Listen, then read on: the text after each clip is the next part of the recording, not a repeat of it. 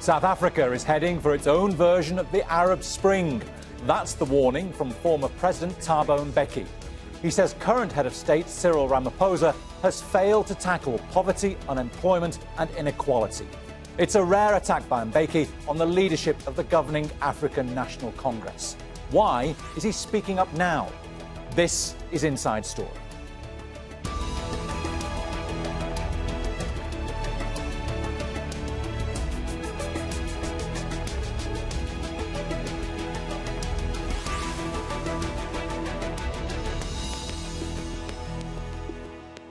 Hello and welcome to the programme. I'm Bernard Smith. It was an unprecedented, outspoken attack on his own party and its leader. Thabo Mbeki warns that one day South Africa is going to explode.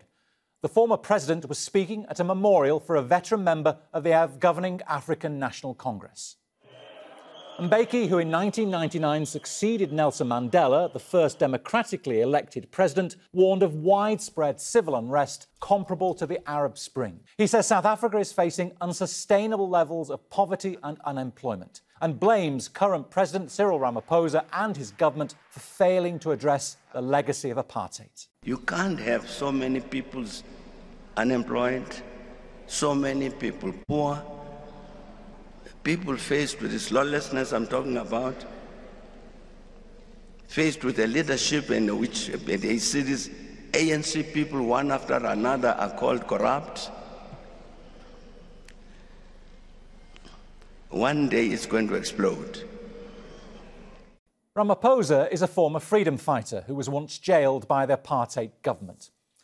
He took office in 2018, succeeding Jacob Zuma, whose term was mired by scandals, corruption, mismanagement of millions of dollars in taxpayers' money. Ramaphosa's presidency has faced several challenges. His response to the COVID-19 pandemic was applauded, but his party was accused of mishandling millions of dollars in relief funds. Most recently, he's embroiled in a scandal known as Farmgate. Ramaphosa is accused of corruption in connection with the theft of around $4 million in cash from his farm, with a criminal complaint filed against him for alleged money laundering, kidnapping and the concealing of a crime.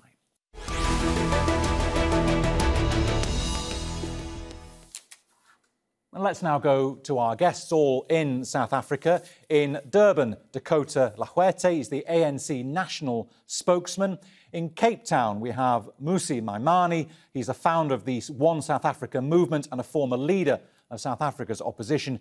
And in Johannesburg, William Gumede is an associate professor at the School of Governments at the University of Witwatersrand. Thank you all for joining us.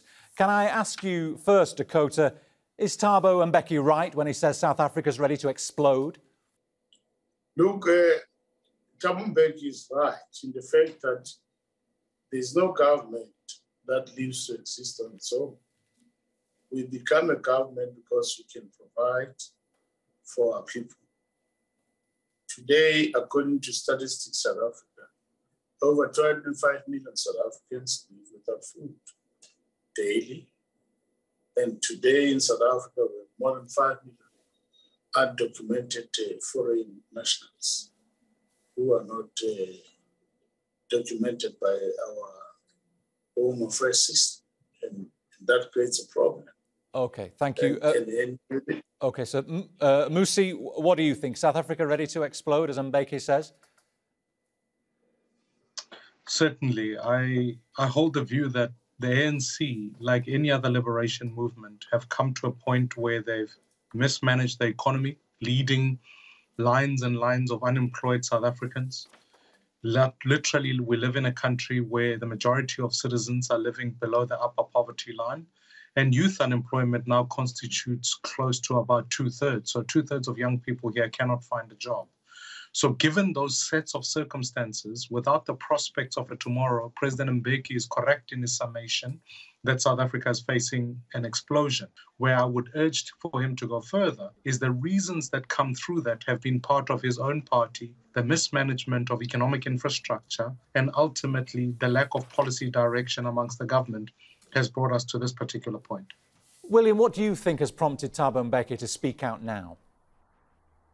I think, we are, if you look at our environment, if you could compare where, the Arab Spring, the months ahead of the Arab Springs, we got exactly the same environment now. I mean, the first thing, it really is a failure, a total failure of the state to deliver, then a social order breakdown in the country, a rule of law and order breakdown, and then combined with the biggest financial crisis in South Africa in generations, caused, of course, by the COVID the financial crisis, or the COVID-19 related financial crisis, and now the impact of the Russia-Ukraine war, and then you link it with mismanagement of the states and mismanagement of the country's economy. Now you combine that, and then the highest levels of unemployment recorded in any other emerging market, and then you combine it with something else, and the something else that we combined it in South Africa really is you have an elite who's in charge, but who seems to not have the ideas, or who seems to be socially distant, live in a bubble, who seems not to understand what's happening because of social distance between the governing party and its elites and ordinary citizens who are struggling. It's too wide, and so there's an unresponsiveness from the governors. And then linked to that is also an arrogance by the elite. So then what happens then if you got that? It's really an explosive situation, particularly also when the governing party tried to continue as business as usual in the biggest crisis, certainly in living memory. I mean, we've seen it last week, for example. Interest rates were increased. Okay. Across the economy, the state has been increasing rates and services fees, but yet the state is not delivering. Dakota, William there talks about an elite living in a bubble. Has the ANC lost the confidence of South Africans? Does its elite not understand what needs to be done? Has it been in power for too long? No. The ANC in itself does not exist on its own. It exists because it's an instrument of liberation. The ANC is not a narrow nationalist organization. We're not a Nazi or a fascist organization that seeks to defend a particular interest. We exist because we defend the South Africans, we defend our people. And that's how we exist. And South Africa with its complexities in terms of national identity, it's a country that needs the African National Congress. It's a country that needs something like ANC to exist, because on our own, we're not like China, where's China, or we're not like Germany, where's Germany. Here we exist out of multiple origin of nationalities. And any narrow nationalist organization will not survive in South Africa except the African National Congress. And you need to understand that as the ANC, so far, with all our weaknesses, we are ready to self-correct, we are ready to improve lives of South Africans, and we are ready to find a better life for all South Africans and all people of humanity. And that's how we exist for. Thank you. Mmusi, Dakota there defends the legacy of the ANC, acknowledges its weaknesses, but you've said Cyril Ramaphosa should resign. But would that make any difference in the current circumstances? Well, it would start the direction of the country in the right way. I think President Ramaphosa and his government have proven that they're unfit. I think we need a fresh reset in South Africa, a new government that is led by competent South Africans whose focus is on the future of this country. The key failures aren't just in economic mismanagement. The ANC in and of itself is delivering a situation where 80% of our learners in this country are in schools that are dysfunctional, which means that the long-term trajectory of South Africa is hard. Furthermore, that it's the same ANC that's allowed corruption to thrive, certainly under President Zuma, and it has continued under President Ramaphosa, who he himself has now allegedly been embroiled in. So whatever emerges out of the new leadership that Mr. Dakota is talking about, self-correction, will be a compromise to preserve status quo and lead no one to jail. So if you really want to reset South Africa, we need a new leadership. We need a new coalition, and we need an economic vision that says, how can South Africa not only intertrade within Africa, but compete globally with other markets in recovery to a post-COVID universe, and furthermore, to ensuring that youth unemployment does not become the trend. Okay. William, after the well-documented rampant corruption of the Zuma years, Ramaphosa was supposed to be a new broom, wasn't he? What's gone wrong? I think, many South Africans do not understand that, the corruption under the Jacob Zuma presidency was so systemic. There was a corruption not only of the state, corruption of policies, corruption of rhetoric, of ideas, for procurement, and also the corruption of the party, of the ANC, the governing party. Now, normally in societies, once you get that kind of systemic corruption, and Jacob Zuma was there for almost for a decade, we call it, the lost decades, it takes at least another 10 years to get back to where he started. And that's normally, where I sit and the kind of research I do, looking at other competitive developing countries and how they got out of corruption and when they got into corruption, how long it takes to get out of it.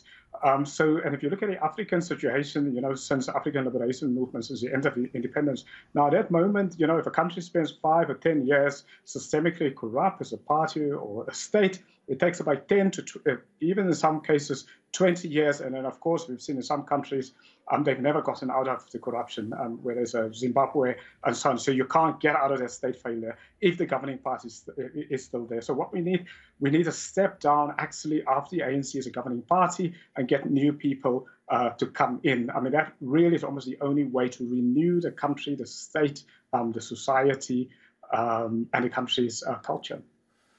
Dakota, not much confidence from our other guests in the ANC's capability to manage this. We've had the final findings of the 3-year inquiry into state capture presented. It revealed endemic corruption, as we've talked about. Ramaphosa's promised a plan to implement the report's recommendations in 4 months' time. Does the ANC realise how critical this is for the party and the government?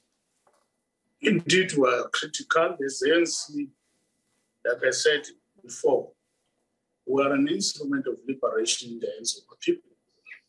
As the ANC, we can't own corruption. As the ANC, we can't own corrupt elements.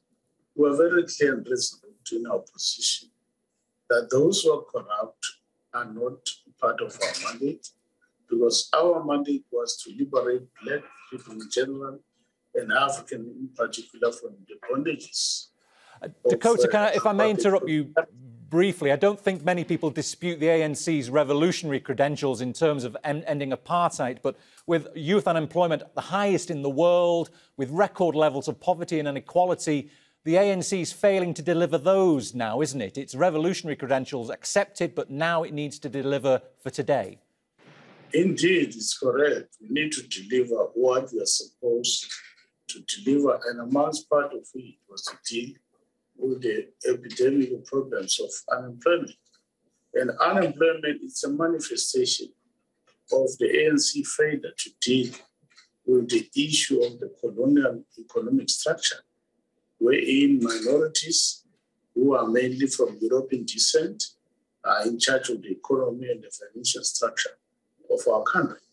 And I think as the ANC, we don't have to limit ourselves to a point where we deal with crumbs of social grants for our people. We need to get to a point where we transform the commanding heights of the economy, including the economic ownership of our country, as well as the outlook of who owns the economy in our country.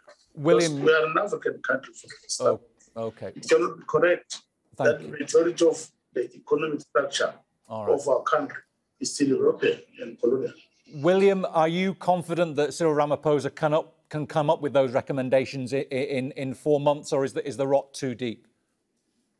I think the rot is too deep, and it's very difficult now because, you also understand that President Ramaphosa is also now engulfed in allegations of corruption around what has happened at his farm, what is called here in South Africa Farmgate.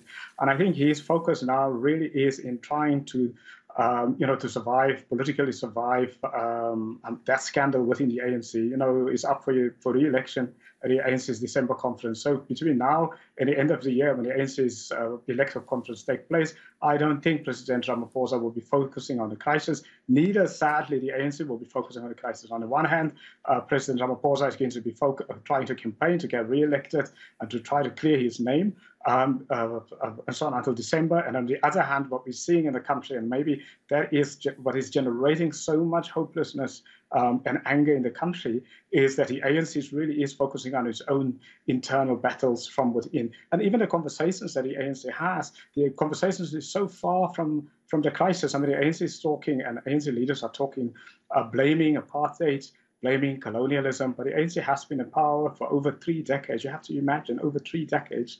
The ANC, the ANC is in charge of the state, it's in charge of the economy, is in charge of the country's policy, whether it's domestic or foreign policy.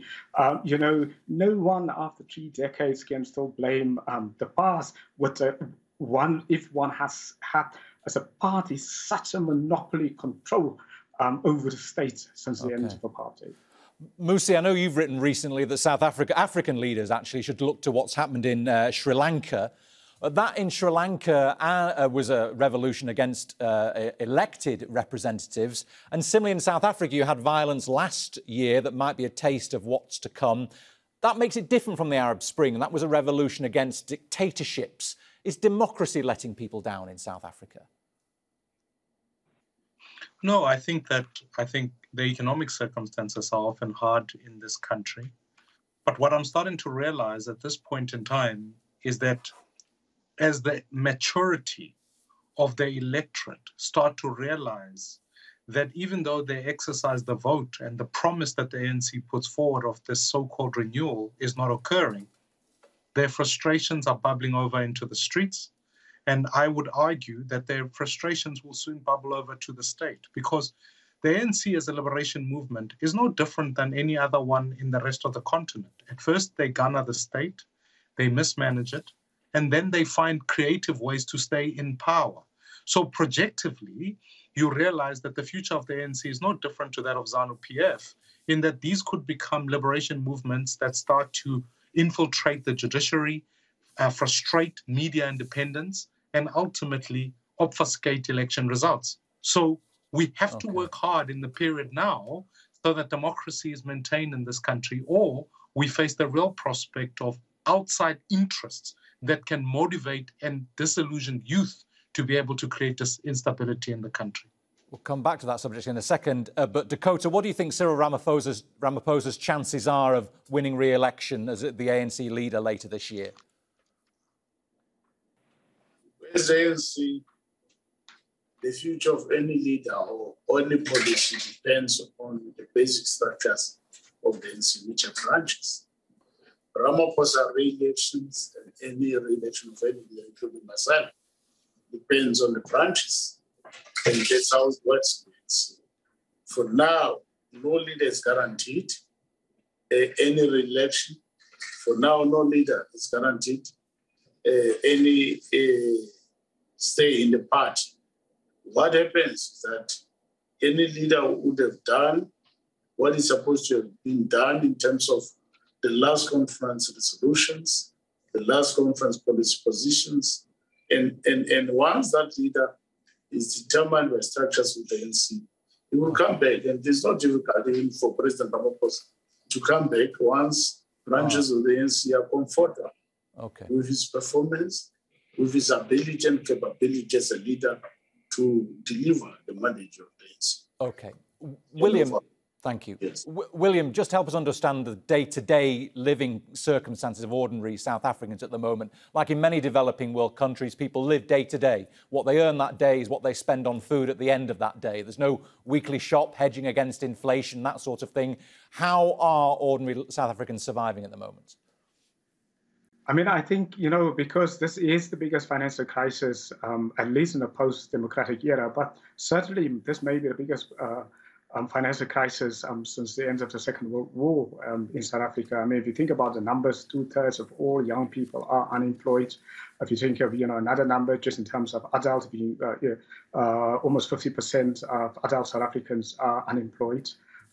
We're now getting fuel prices because of the impact of the Russian-Ukraine war. Fuel prices in South Africa sky high. Most people are just give you an example. I mean, about 30-40% of people's income at the lower end of spectrum in South Africa spent on transport, so all of money goes there. We may even have now potentially the highest inflation rate in the post-apartheid era. Very, very difficult space. Then, a public health, a state health system, because the state has failed, has absolutely collapsed. If you go to public hospital now, the joke is, in South Africa, you go there to die. A public education system, schools in the townships, if we compare, let's just say mathematics, compared to our emerging markets and even our African counterparts, we're certainly among the worst if you compare with our public education with other countries. And then, of course, we've got over 800 state-owned entities. Certainly, any emerging market, our peers, certainly the most state-owned companies, if we compare to our other emerging markets. But almost 90% of all of those state-owned companies have all failed. I mean, they're bankrupt. In the last decade, just 1.5 trillion rand has been used to bail out just state-owned companies. This is a real crisis. I mean, it is, as I say, the biggest financial crisis in living memory. Okay. Mmusi, isn't the problem for you that the politicians that are capitalising on the circumstances William talked about are the ones from the populist end of the spectrum? You've had two new parties making big gains in municipal elections that run on anti-migrant platforms. You have Julius Malema of the economic freedom fighters who went round with people into restaurants demanding to know if they employed foreign workers the other day. They are the politicians making inroads here, whereas people like you who want to try and bring races together are struggling against that populist wave. Yeah, I think globally we went through that wave, and you described periods that occurred even pre-COVID, and maybe to some of the time we saw in the US what that meant. We saw even some of the French elections and all of those.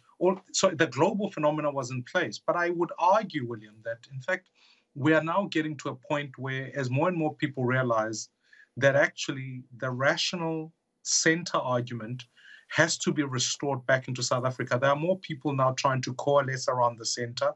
And I would argue the case that come 2024, you'll see that in place. Because the plans for majority of South African citizens, they realize if they all blame the immigrants, as sometimes even the ANC wants to do, you would have had a far greater growth. But we are now describing 5 to 10%. I want to say this equally so, and this is a very important point, is that what the greater disappointment with the ANC has been is that we've been through periods in the past where we actually did see economic growth, where we did see infrastructure being built in a democratic era, and that is all dissipated. And the ANC is not going to be able to redo it. And that is what we still need. We need that 5% GDP growth.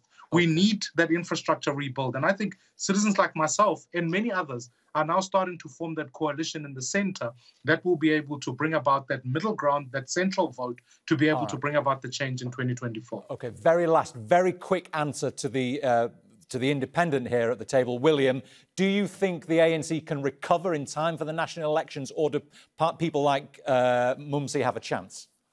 My sense is this is the end, the decline of the ANC. In African, if you look at our African history outside South Africa, also, but about a third decade, the generations that voted for the ANC, for liberation parties, and if the Liberation Party fail, they quit voting for their party. So we at that stage now. It does appear, I think, really to be that the ANC will drop below 50%. If it's lucky, it would be mid-40s.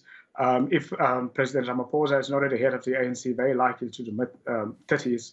And if the ANC drop below the mid-30s, it won't be able to put a coalition together. Right. But if it's sort of in the late or the mid-40s, it should be able to put a coalition together. Right. But it will never be able, I think, to govern on its own anymore. All right, we are, gentlemen, unfortunately out of time. But thanks to all our guests, to Dakota, Legoete, to Mmusi Maimane and to William Gumede. Thank you, too, for watching. You can see the programme again anytime by visiting our website, aljazeera.com. And for more debate, go to our Facebook page. That's facebook.com/AJ Inside Story. You can also join the conversation on Twitter. We are at AJ Inside Story. From me, Bernard Smith, and the whole team here, bye for now.